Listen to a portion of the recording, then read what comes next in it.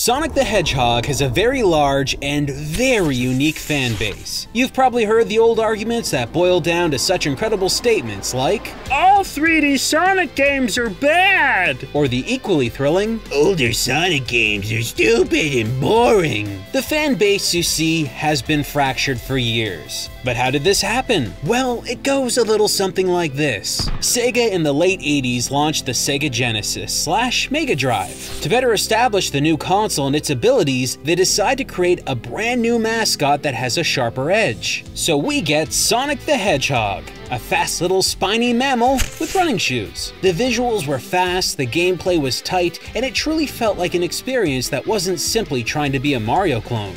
Sonic 1, 2, 3, Sonic and Knuckles all shared a similar game style. Start the stage at one side of the screen and run as fast as you can to the other. But eventually, Sega decided it was time to make a new platform, and so they unveiled the Sega Saturn. This console would prove to be a massive hardware blunder, but I argue it was what they did with Sonic that was the real mistake. Sonic didn't get a real sequel to any of the original games that people fell in love with, and this is where the fork in the road is born. Worldwide, Sega fans dropped off from the Genesis and skipped the Saturn completely. The vast majority of them would never return to a Sega console ever again. But Sega had one more console up its sleeve, the Dreamcast. And with it, Sonic Team finally introduced new Sonic games, featuring a completely different game design and full 3D graphics, Sonic Adventure and Sonic Adventure 2. While some people did play these games, the Dreamcast simply didn't sell very well. And unfortunately, Sonic Adventure 1 and 2 were victims of this failed console. Sega abandoned hardware development, and these two games eventually got ported onto other platforms. And for the most part, those original Sonic fans didn't follow. They had moved on. But there was a new generation of gamers meeting Sonic for the first time through these ports. So you see, these two Sonic Adventure games and the other 3D games that were released after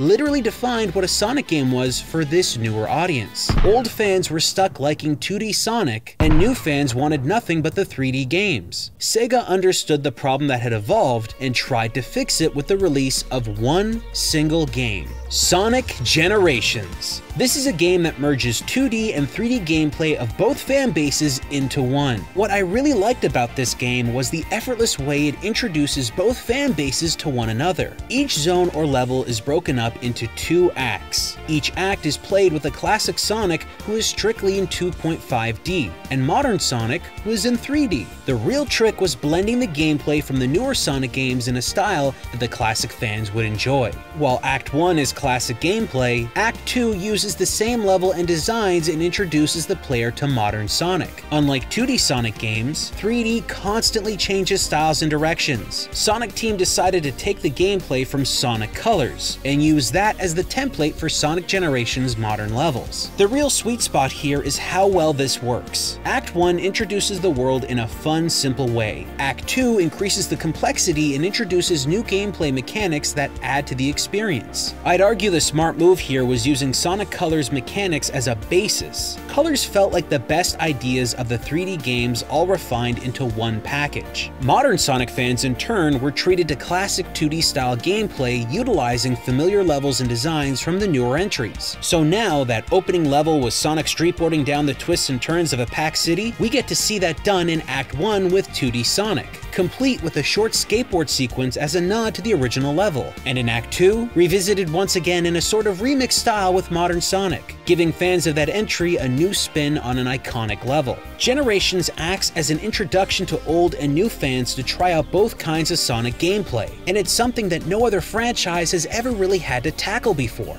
But here it is, and it's done really well. Now personally, I think it has its issues, but it does a good job most of the time. And while it serves as a good taste between the styles, I don't think Generations perfectly nails either. This is the enigma of Sonic Generations. It is neither the best 3D Sonic game, nor is it the best 2D Sonic game, but it accomplished the unlikely by doing justice to both styles in one package. And for one moment, there was something for everyone. After Sonic Generations, Sonic Team would change Sonic gameplay up again and again, missing out on what made this entry so good. Sega repeated their old mistakes, splitting up the fanbase in 2 distinctly different camps. Eventually, when they tried a sequel to Generations with Sonic Forces, they created a game that played way worse. And that's what really makes Sonic Generations great. It's the perfectly adequate Sonic game that delivered an experience every segment of the fandom can enjoy. You get it, right? It's merging the generations together into one game.